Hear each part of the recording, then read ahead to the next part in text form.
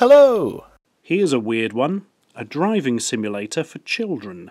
I mean, from a young age, boys do want to drive a car to be like Daddy, or to get away from Daddy. And in the mid-80s, the manufacturer of electronics and fun toy times, Tomy, decided to come up with something to allow them to do just that. Herewith, the Tomy Racing Turbo.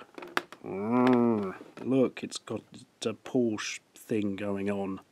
That might have said Porsche once before it's ripped off, but that was many years ago by the looks of it. This is one of those things that used to appear on television adverts and frequently in the Argos catalogue and other things small children looked at, wondering what toys to get for Christmas. Only from Tomy. Sorry, that's stuck in my head really badly the whole time I look at this thing.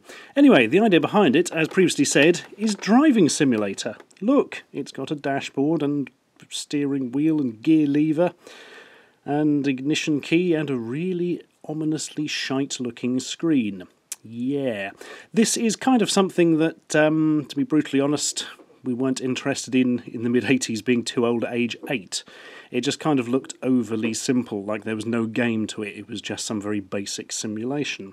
And indeed, the blurb for it in the Argos catalogue describes it as simulated driving fun. Let's see how simulated. And the first thing that strikes me is it's tiny. I always thought it would be bigger than this. It's a little old thing. Look at the tiny steering wheel. Obviously for younger children than I thought, which doesn't bode well to how much fun it's going to be. Let's see what happens then. Oh. Well, this is a mostly mechanical device, I feel. Because when you move the steering wheel with it turned off, you can see the little shadow of the red car flying about there. I get the feeling the background is just going to be some sort of looped, printed thing. In fact, I'm pretty sure it is. Counter reset. Ooh, put the trips down to 0, look, so you can see how many miles you haven't got in your pretend car. Presumably that's on and off. You've got some kind of... oh, look! Let's zoom in on the old dashboard there. Right, when you move the gear stick forward, look, everything goes up. The little turbo light, well, pretend light comes on. Is that your speedometer there? Nope, this is the speedometer. Right, down at 0, down to first gear, 20. Then 40, then 60, then 100 for super mega speed thing. And you've got some sort of tacho that goes up and down as well. And that appears to be about all we can get out of that. It's basically just going to be that with a scrolling background, isn't it? Let's find out. I've got all the batteries ready. I haven't actually double-checked they're the right ones, so we could be in for immediate disappointment and a jump cut. Nope, we're all right. Okay, how does that go in? These ones towards the bottom. These ones towards the top. That's easy enough. Lock it in. Right, can we all see the screen? I can't. Well, I'll have to do. Turn it on! Oh my goodness. Well, they've tried to make it look like an early video game by the looks of it. You've got sort of grid on the background there, and there's the car moving around in front of it and stretching the background slightly when it goes to the far right. Also, it makes a really horrible mechanical noise, but you've probably worked that out already. Can we zoom in on the screen a bit? Yeah, here we go. That was weird. Old mechanics. Right, ready? Let's take this baby out of neutral. Oh yeah, look at that. Oh.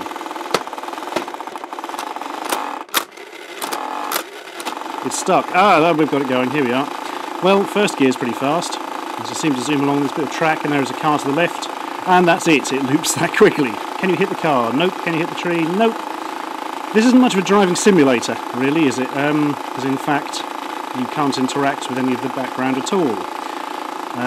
Yes, it sort of wobbles left and right a bit as it goes around, and that's your lot. How quick can we go then? That third gear or fourth gear, I can't tell. There's maximum speed. Whoa, hey, look at that. Oh. It's got stuck.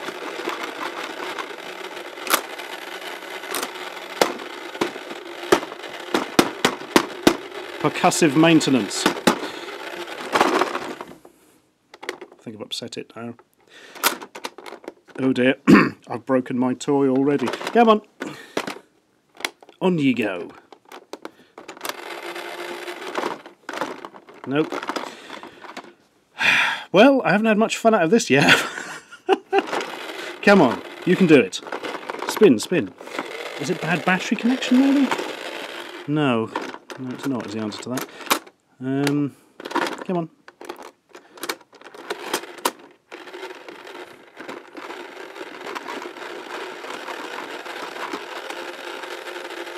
Oh no, I'm running out of fuel as well. Is that the problem? I've run out of fuel? Hang on.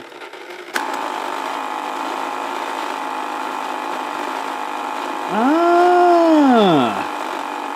That was weird. The fuel went down to 0 and it wouldn't move anymore, so there is some form of simulation, but only in the form of running out of petrol, which is not that exciting. Yeah, the trip seems to stick on 7.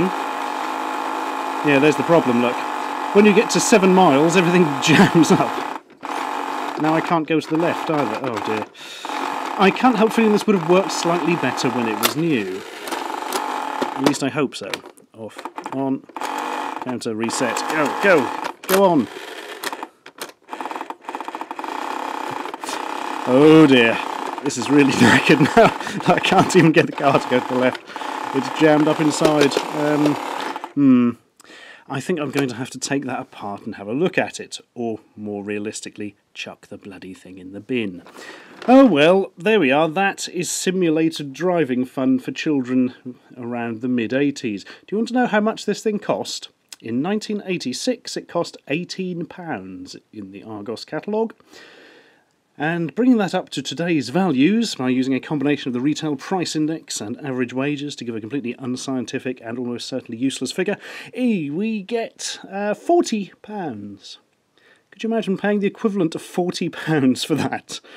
You would have to have a very, very vocal child, wouldn't you? Dad, can I have one of these? Dad, can I have one of these? All right, just shut up and play with your stupid car toy that doesn't work properly and is now broken after 5 minutes. Well, I say after 5 minutes. This thing is like 25 years old, as the dirt on it probably gives away. Yeah, I think the main problem with this is that it's not a driving simulation at all, because a driving simulation would give you some form of screen or view where it would actually look like you were driving a car, not that you were floating above it in a bizarre precursor to some of Virtua Racing's groovier camera angles. Looks like we were right to not be interested in this toy and instead hassle Dad for Astro Wars.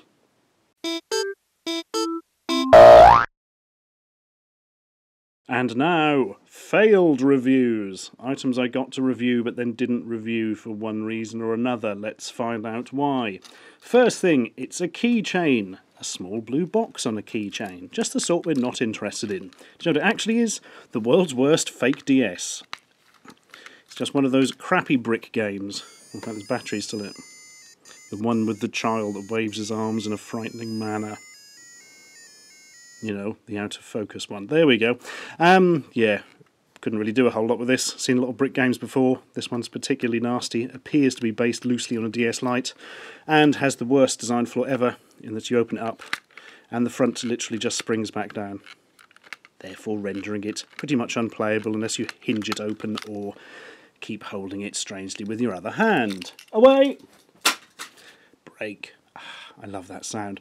Next up, controller stand charging used for PS3, designed for charging the PS3 controllers. Not really sure why I've sent this, because I can't do a whole lot with this. It's a stand that you plug into your PlayStation 3. And it has like a USB hub and space for 2 charging of the controllers. Look, there you go.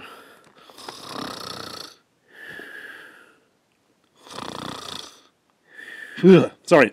Yeah, so you can probably see why I didn't review that. Not a whole lot to do with it. Also, completely useless for me as I only have one PS3 controller, therefore making something that charges 2 a bit pointless. But hey, it is piano black and therefore collects dust nicely. Back in the box. Away you go. Anything else amusing written on it? No. And finally, the VX1 from our friends we've never heard of at Blue Chip. Clear, innovative precision in association with Verix ass. Great. Was Verix told about this? Anyway, yes, the VX1. A tiny, tiny wee thing. Looks like a calculator, is in fact a mobile phone. Absolutely tiny mobile phone. Look how small it is in my hand. It's like smaller than a credit card. Or probably exactly the same size as a credit card. Let's open it up. I can show you, look, tiny little battery in it. And if we can get that out, which I can't actually seem to, there we go. The SIM card slots in there, and away you go making calls.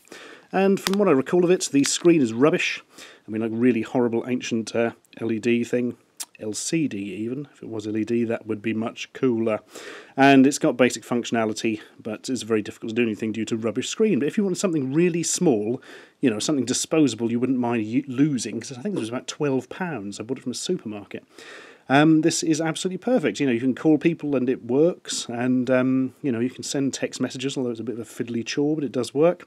Oh wait, I lied, it doesn't work. I turned it on once, it worked. Turned it on again, never worked again, hence why it was never reviewed.